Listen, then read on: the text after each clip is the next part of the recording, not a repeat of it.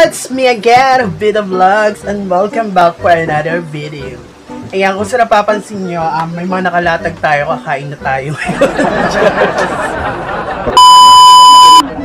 So ayan amigos, alam ko umay na kayo ngayong home quarantine. Ayan, ang tagal-tagal na ng ka-quarantine natin. So ayan, naisipan namin gumawa ng dessert. Tapos bago tayo mag-start, i-welcome nyo muna ang bago kong intro. Ayan, intro ba? Intro!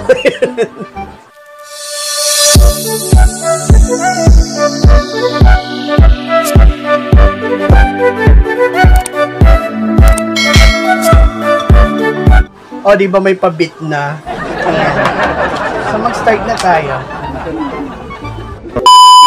So, amigos, ang gagawin natin ngayon, Choco Mango Float. Ayan. So, ito yung mga ingredients niya. So, kailangan natin mga ingredients. Andito na sa harapan natin. So, kailangan natin ng condensada. Ayan. So, ayan. Any brand, basta condense. And then, kailangan natin syempre ng Nestle cream. Ayan. All-purpose cream. Kahit anong brand din.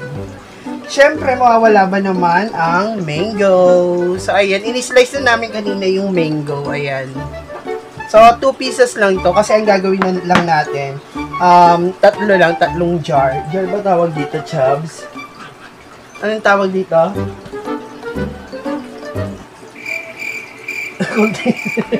Anyway, yung tatlong ganito. Then, ayan, so kanina minix na rin namin yung all-purpose cream saka yung kondensada. And then, syempre, kailangan natin yung Graham. So, kinuha na namin Choco Graham. Wala kasi yung plain eh. So, yung kinuha na namin yung flavored na.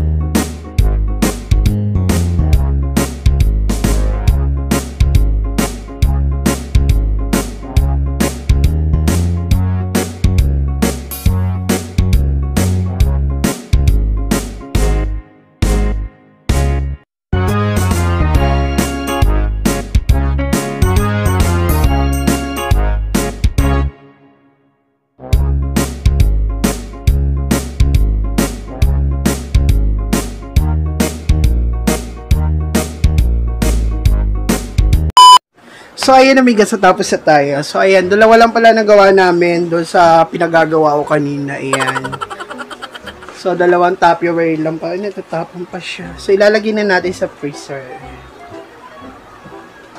So, ayan.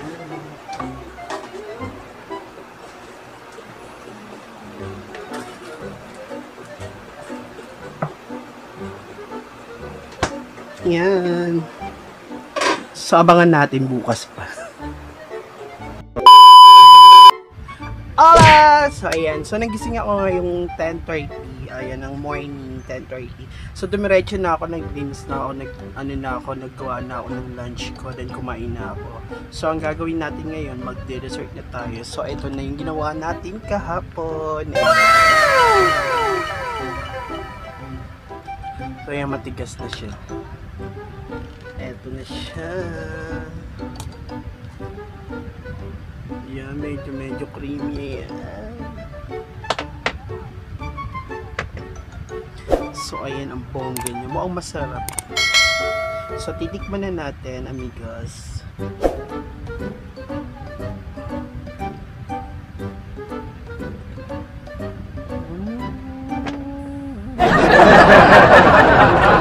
Masarap. Iba yung mixture niya kasi yung ginagamit ko before, yung isang brand. Parang sobrang tamis. Ito, parang nasa beer brand lang. Pero masarap siya. Sarap yun.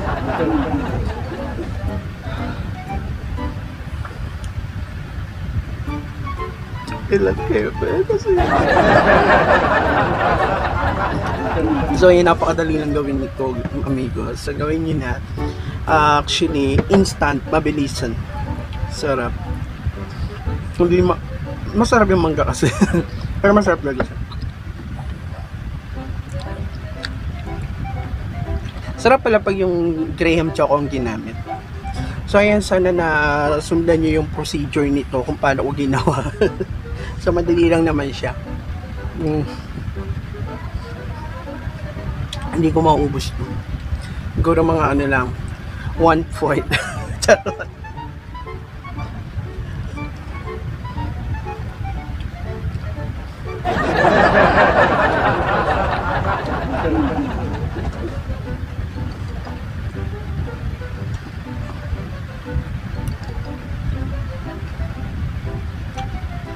Sarap niya, ang creamy niya. So, try nyo na rin.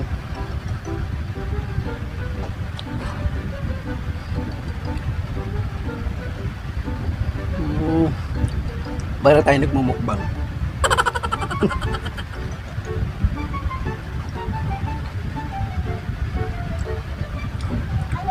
Makakarami na ako. Hindi ko siya titirahan, makakarami.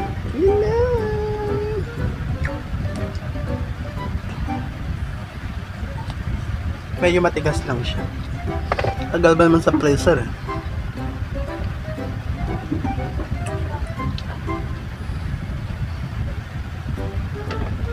Gusto niya?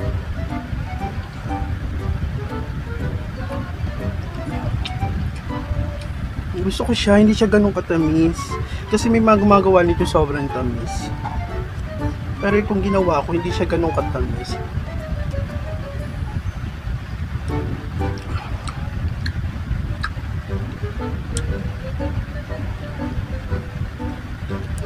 Masarap talaga siya.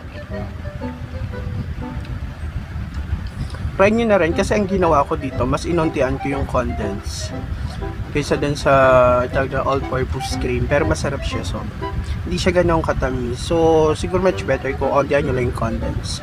Bago nyo i-mix, tikman nyo muna kung sobrang tamis or hindi. Pag sobrang tamis, lagyan nyo yung asin.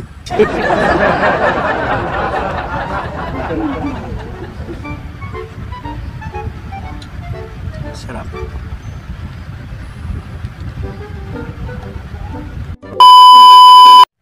So ayan amigos, sa ubos ko na. So ayan, mamaya poror na ako nito. Ayan, kung nagustuhan mo ang tutorial na to, huwag kalimutan mag-like, subscribe, and hit the bell. Ayan, para updated ka sa mga videos ko.